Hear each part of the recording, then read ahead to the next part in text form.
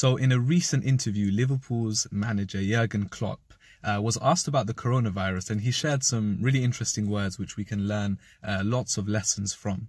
No, we have to speak about the things in the right manner, not people with no knowledge, like me, talking about something. People with knowledge should talk about it and should tell the people, do this, do that, do this, and everything will be fine or not.